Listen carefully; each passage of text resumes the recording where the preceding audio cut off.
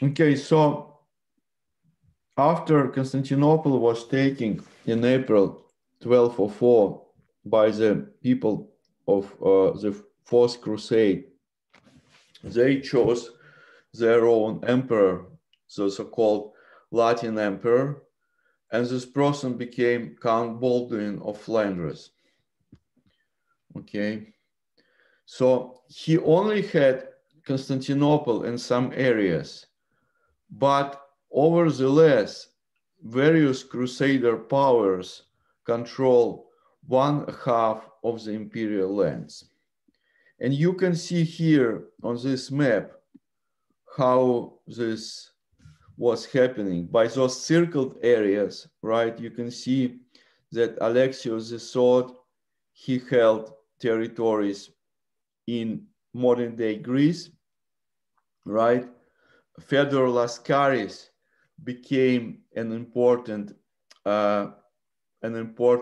pretender to the role of a unifying Byzantine power.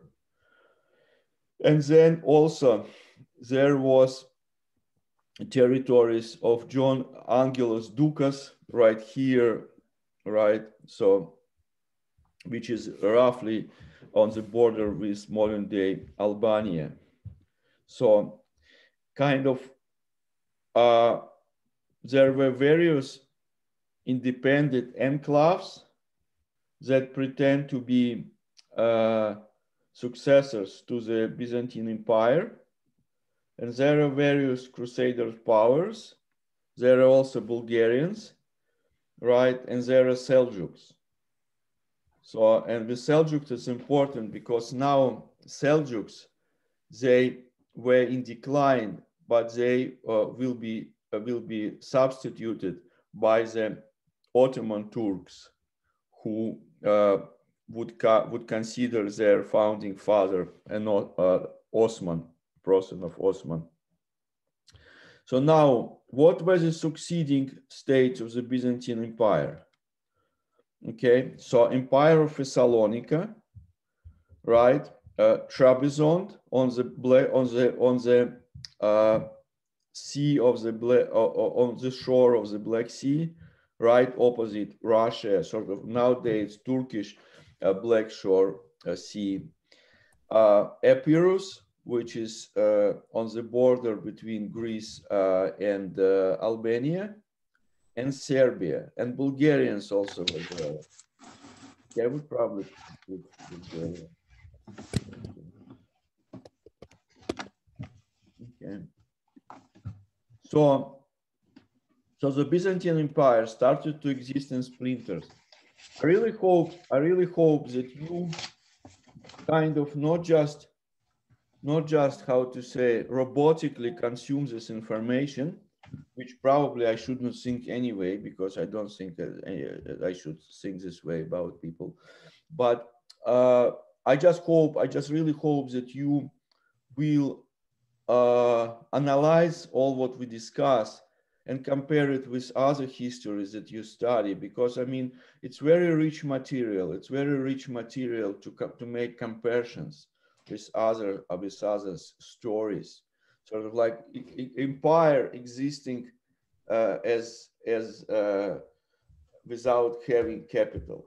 It kind of like similar to maybe like think about Poland. Poland was partitioned by three countries, Russia, Prussia, and Austria, and didn't exist for over the century. Then it resurrected. Then the Germans and the Soviets put it to the end. Then it's resurrected again. Or like think about Irish. Irish, they don't speak Gaelic, they speak English, but tell it to Irish. No, you are not Irish because you don't speak the English. You don't speak the language, and you will learn, right? So pretty quick. This is kind of similar to some extent. Gives food for the thought. Okay, so Alexios III, he controlled Western Thrace and Thessalonica. And Bulgarian Tsar Kalayan started also to chop up of the borderlands. Okay. So things at this point were at the very low point, kind of similar to what the Western Roman Empire experienced in the 5th century. Okay, now.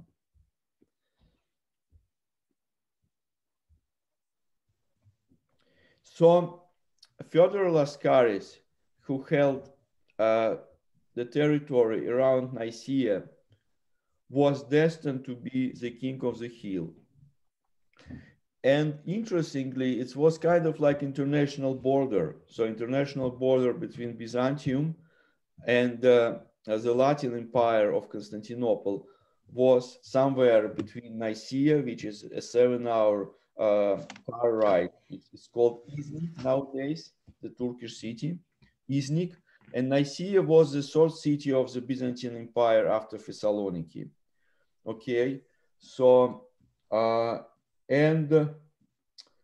so following, I mean, and there was this international border, right? But it was not really a border that was not that cannot be crossed. Okay. So, okay, and Nicaea was supposed to be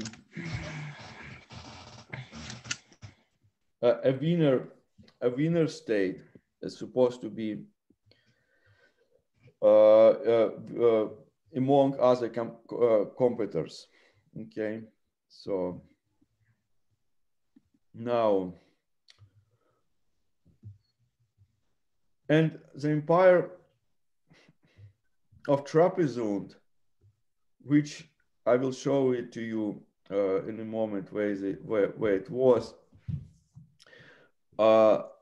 survived until 1261. So basically, when this empire of Trapezunt was taken by the Ottomans, it was the end of the Byzantine Empire. So it's kind of lasted for a number of years after Constantinople was taken by Mehmed II. Father, did you say 1261? I thought it was 1461. Yes, 1461. Yes, okay. Yes, 1461. Yes. Okay. So, okay, you see here crusading states, right? You see here crusading states.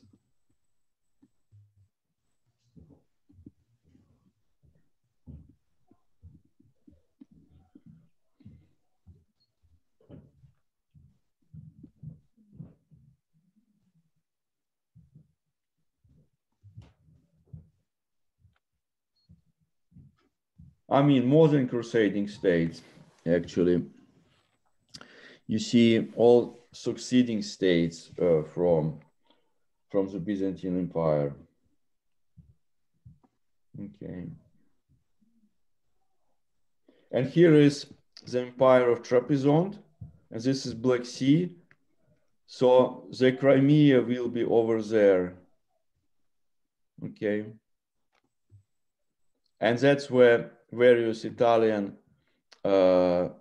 Genoese, I mean, they had their outposts. Okay. And this is Despotate of Epirus. Please look at this map. It's a very good one, which also competed to be a major unifying power. Okay.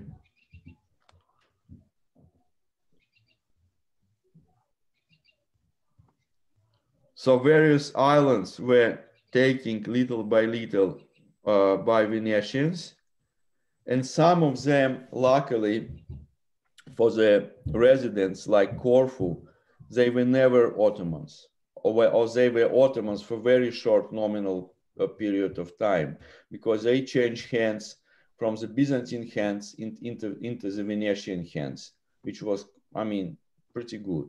Pretty good. I mean, people were still able to confess their faith there, and so That was not bad. Not bad. Okay, so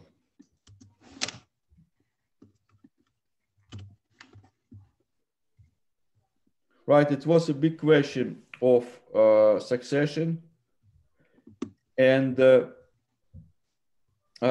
Bulgarians helped, kind of crusaders were weak in Constantinople. So it's no wonder that Tsar Kalayan was able, the Bulgarian Tsar Kalayan was able to defeat them. Okay, the first Latin king of Constantinople, Balduin, he was taken a prisoner of war by Bulgarians, and then he disappeared. So his brother Henry became his successor. And now meet the Palaiologoi dynasty, right? Michael VIII, Palaiologos, he represented connection with a number of noble families of the empire, okay? And he, at the death of Fodor VIII Lascaris, took over the Nicene Empire. And Fodor VIII, he was a capable ruler, but he suffered from a family disease of epilepsy. So he died prematurely, and his wife was already dead. So he left his young son. Okay, so he left his young son with regents. So in this council of regents included Patriarch Arsenius and a nobleman, Feodor Muzalon. Okay. So, and also the future Michael VIII Palaiologos. And Michael VIII already demonstrated his abilities when he arranged brilliant disinformation leakage to the anti-Nicene coalition troops.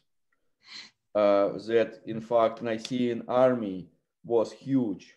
So and this information helped him to win over the Crusaders. Okay. But I mean, Crusaders, unfortunately, as we were saying, as I was saying, that for people back then, taxation meant a lot, and kind of conditions of life meant a lot, as I guess for us today. So that's why so many Byzantine imperial bureaucrats, they joined Mehmed II. They joined Mehmed II and started to use their know-how to serve Mehmed as their new master. So similarly, people would not mind to have crusaders instead of Byzantine emperors. Not some of them were very patriotic, and others would be happy if crusaders would not mess with their culture and would not tax them heavily. But crusaders, similarly to the Nazis in the occupied Soviet territories, they alienated people. They really lost the benefit of the doubt. So, and especially when they started to force people in Constantinople to accept Latin Christendom, to accept Latin Patriarchate. And there was Latin Patriarch Morosini, who even concealed all Byzantine churches for a while. Then Henry opened them quickly because it was very destabilizing act. But sort of you can see that Crusaders failed at providing an appealing model and setting up a model that would appeal to people. They would say, I don't want to go to Nicaea. I'm really happy under the Latins in Constantinople. No, it was not the case. So there was constant leakage of people who would leave Constantinople. So kind of people were fed up with crusaders. Okay. Therefore, they lost the city very, very easily, very stupidly. Okay. So Michael Lascaris was crowned an emperor in Nicaea, and then similarly, symmetrically, Michael's half-brother Fyodor Dukas took over Thessalonica from Crusaders, and he was crowned an emperor there as well. So figure it out who is an authentic emperor now. Okay, so John III Vatatzes, he became emperor in Nicaea in 1222. He also defeated Latins, and then he exported Polovtsi, or also known as Cumans, and settled them in his land to use them against the Latins, which also sort of only a good thing when you are incapacity to control them.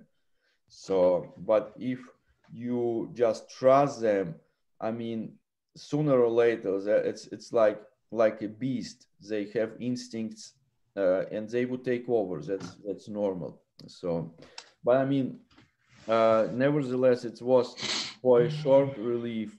It was useful. And even John Vatatzes started to build a fleet, to build a navy to fight Venetians, which was very ambitious. So he took over Gallipoli, which was important to control the straits. Okay, now there are new players, and they are Mongols. Okay, sort of that's Mongols that Russians suffered terribly at this time. Okay. John the Fourth Lascaris, as I mentioned, he was left as a boy.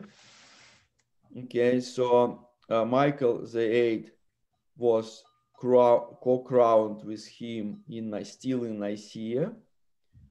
Okay, and they received an intelligence information from Nicaea that actually Baldwin, right, was it Baldwin? Yes, I think it was Baldwin. Baldwin, who was the king of Constantinople, he was on an military expedition elsewhere, and sympathizers to the Nicaeans, they opened a side door in the wall. So, and thus most of the Latins, they evacuated from the city by sea, right?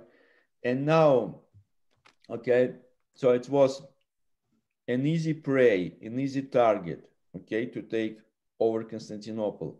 But much more complicated task was, what are you going to do with this? Right, what are you going to do with this? Okay, basically, it's a liability. I mean, you just have now to rebuild it, to reinvest in this, and so on.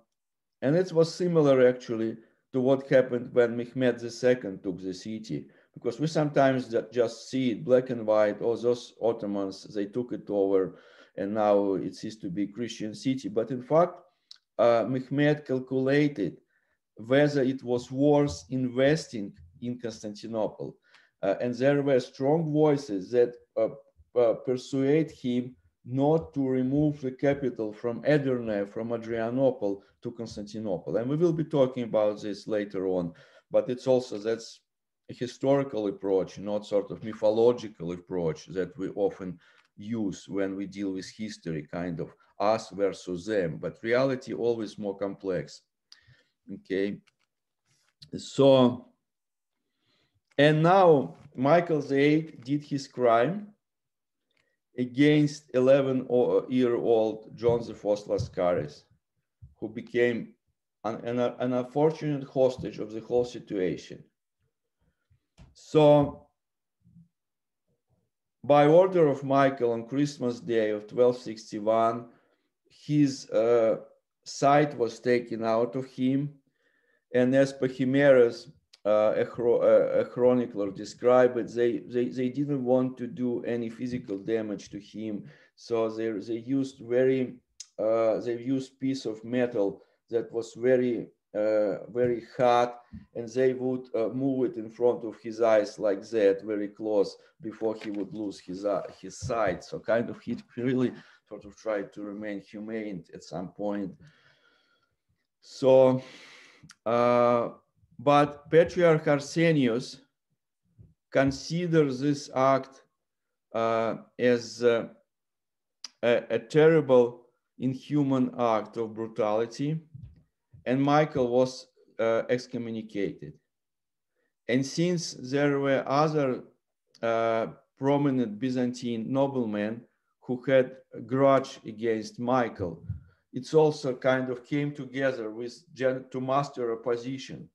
So Michael suffered from this excommunication until the end of his life.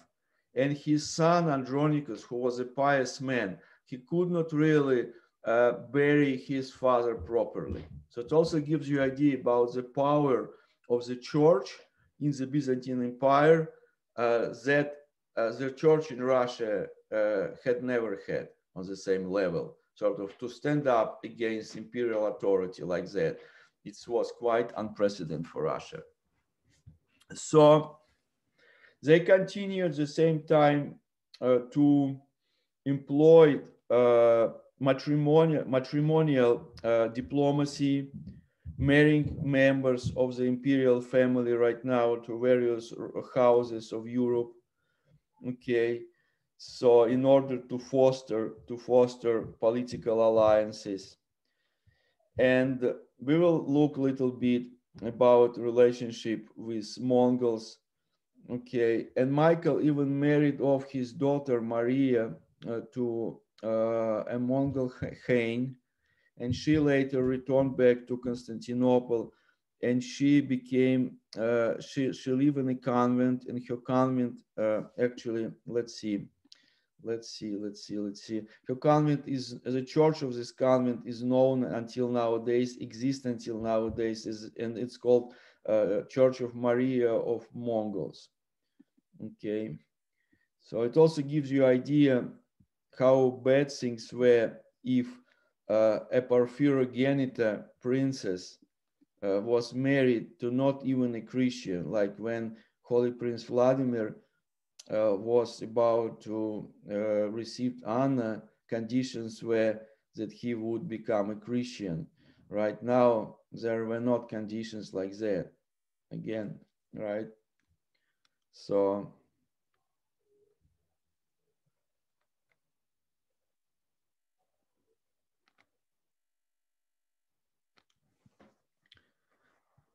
if I said Andronicus, it's Michael, so she's Michael's daughter. Okay.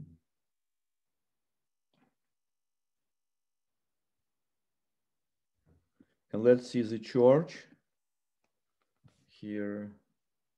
This church hosted the ecumenical patriarchate for a while after Mehmed II took the city. Okay. All right.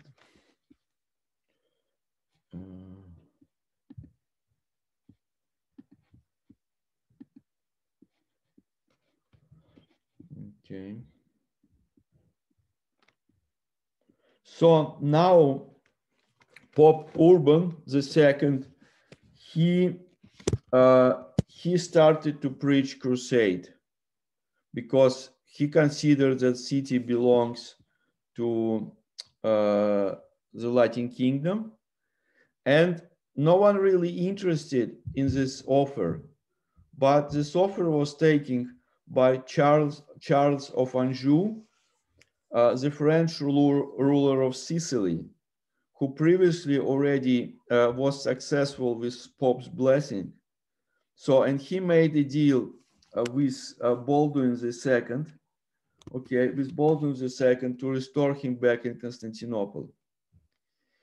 But Michael at this time decided to invite Venetians back, because remember, Genoese, I'm sorry, I didn't say it, yes.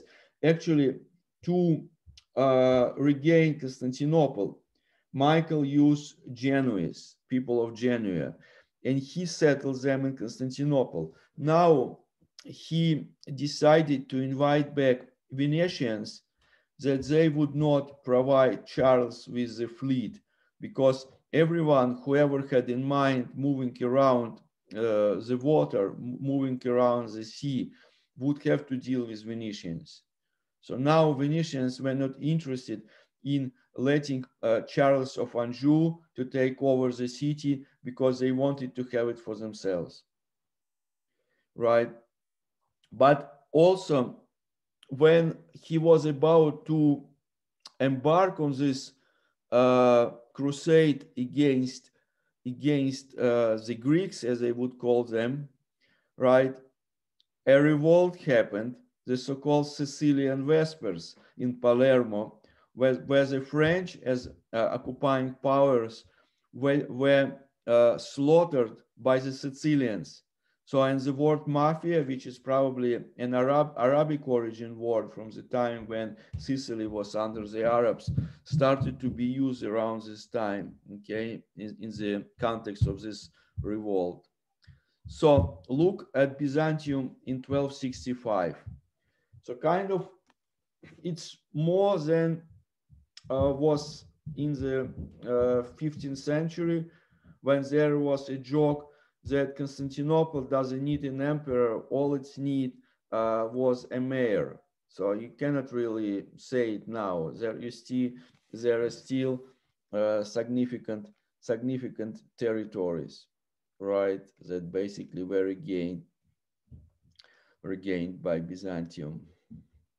But nevertheless, clock were ticking, not in the favor of Byzantium.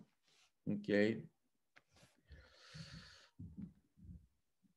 Now, in order to undermine Pope's appeal to crusade, that no one else would take this offer up, right? Michael VIII, he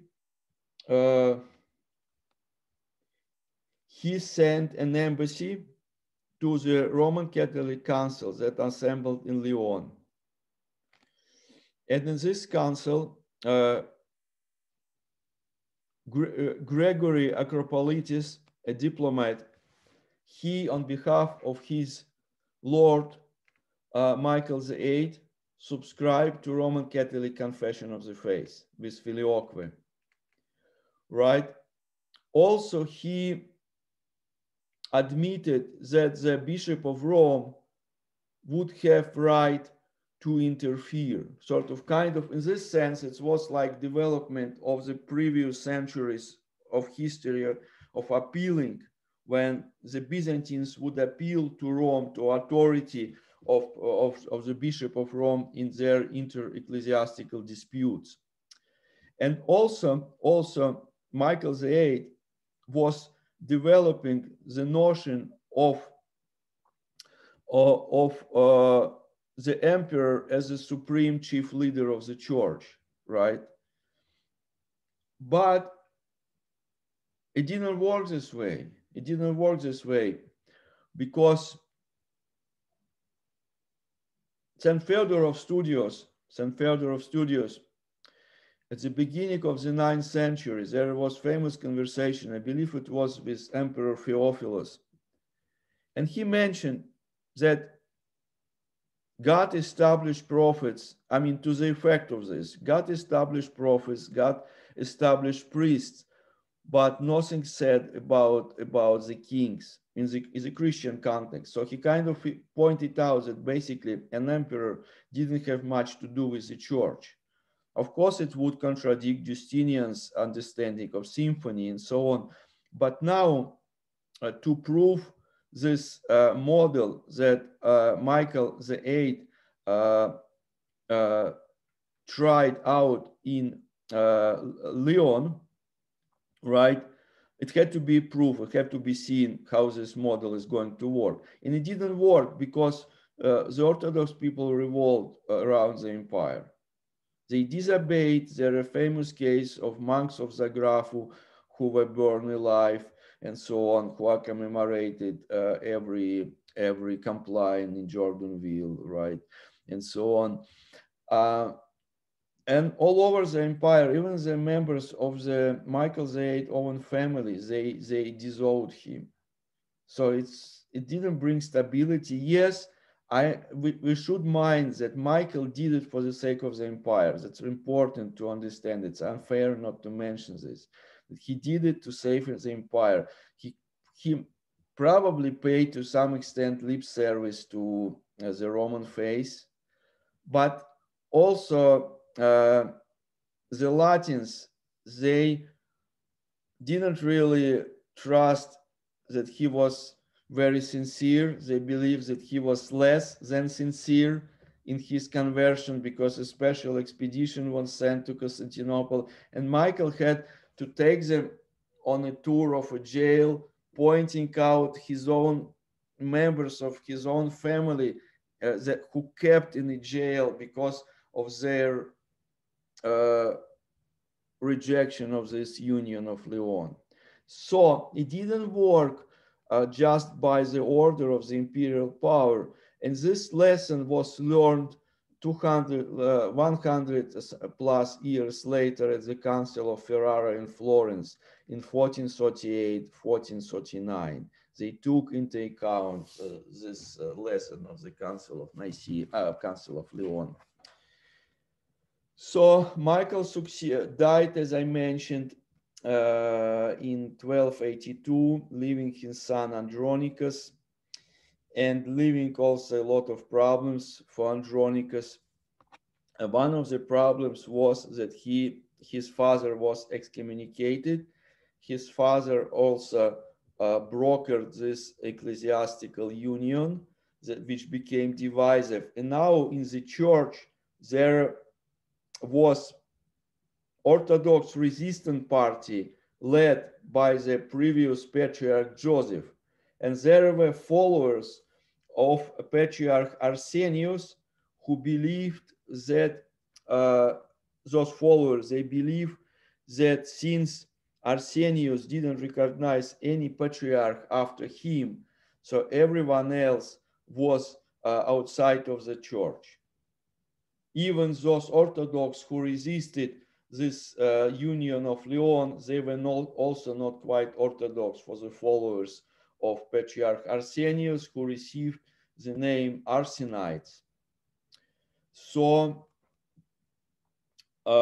it's all didn't contribute to stability. So a major concern, of course, of any emperor would be to maintain stability.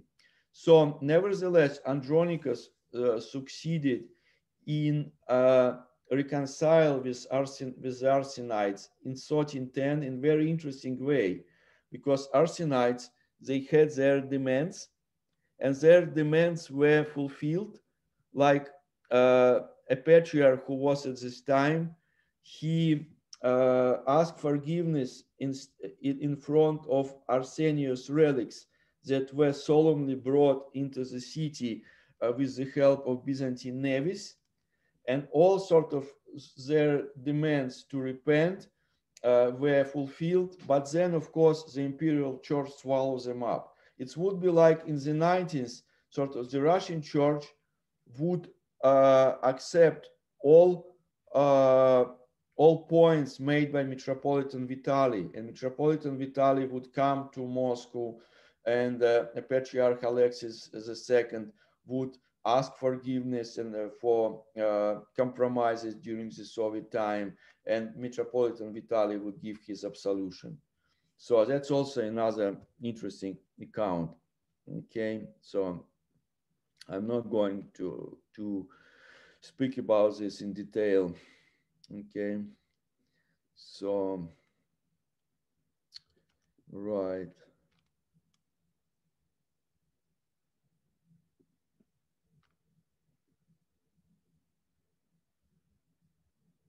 Right, it was Metropolitan Niphon, the one who became patriarch.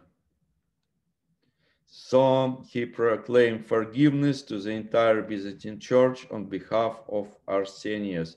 It's a very peculiar act from the church point of view. Very peculiar, interesting act in history.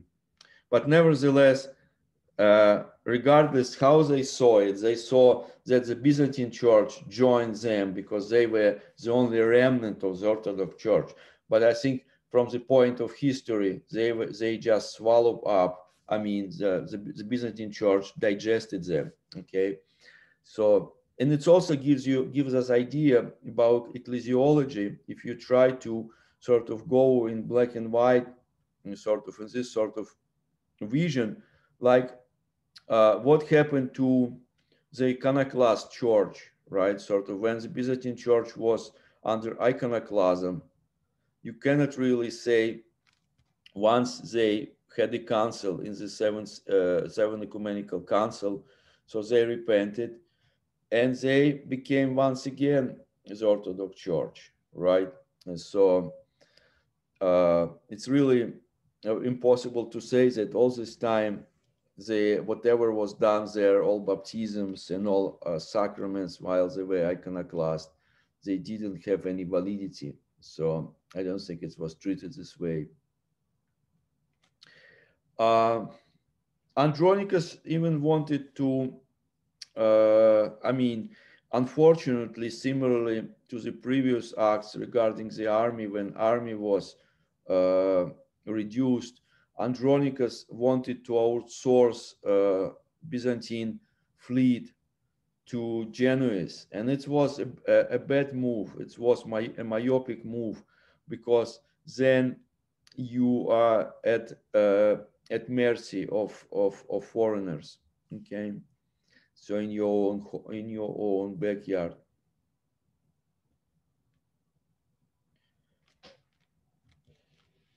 Okay, so in 1298, Andronicus married his 5-year-old daughter Simonida to Serbian king Stefan Milutin, who apparently really wanted to be in relationship with her, and probably, I mean, they waited for a while, but when they started to have spousal relation, it still was probably too early for her. So her health was damaged, and she ended up at home. It also gives you idea about bad stories of those diplomatic marriages. Okay, now let's see at another battle from the adversary's point of view.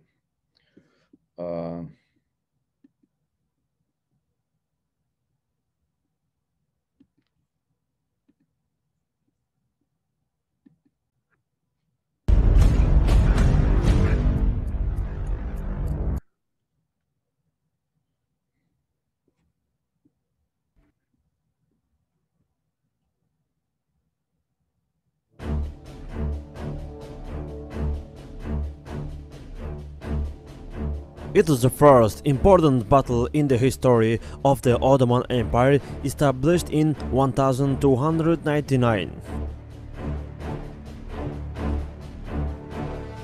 This battle has passed between the Byzantine Empire and the Ottoman state. Osman, who declared the independence of the Ottoman state, was expanding its territory towards the Byzantine Empire borders and became a serious military force. And he has also besieged Iznik, one of the most important castles of the Byzantine Empire in Anatolia. The governor of Iznik asked for help to fight against Osman Bey from the Byzantine Emperor. Byzantine Emperor II Andronikos Palaiologos sent 2,000 mercenary soldiers to Anatolia. Head of the Ottoman state, Osman had 5,000 cavalry. Osman Bey succeeded in defeating the Byzantine army in the pitched battle in Koyunhisar on 27 July 1302. This battle was also a symbol of the Ottoman state, who had a strong army now and the Byzantine Empire faced a strong enemy. Osman has longer begun to domineer the Byzantine territories in Anatolia. Okay, so now mind that Ottomans, they are not Seljuks. This is new branch of Turkish people. Okay, so basically, and this how it became known as Ottoman Empire. It's another spelling of the same word, Osman. So those mercenaries who were mentioned, they were Spaniards, so-called Catalan company. Okay, and the problem with them was that they soon realized that, because I mean they didn't really have any loyalty. They were foreigners, outsiders, who were soldiers of fortune. So, but they realized that they could not. There is no one else there who could stop them. So they started to terrorize Byzantine population. Okay, they received name of Catalan company. And it became another headache for the Byzantines. Okay, so they started to take territory in modern-day Greece, and it gives you also this map. I hope you can see this well. I hope you can see this map well. Okay, gives you idea, right?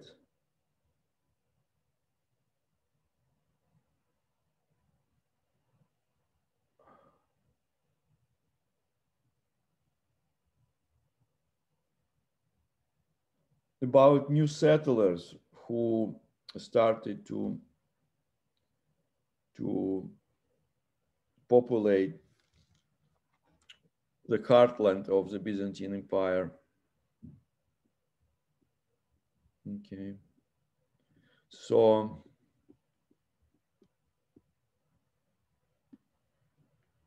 this one. Okay.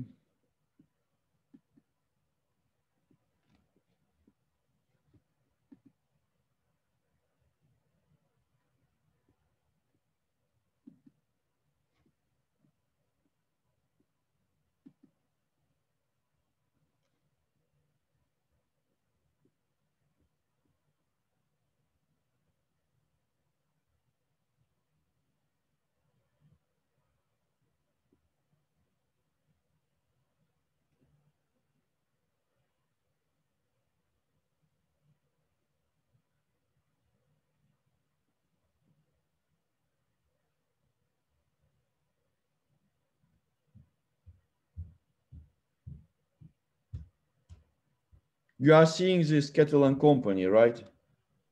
Da. Okay, so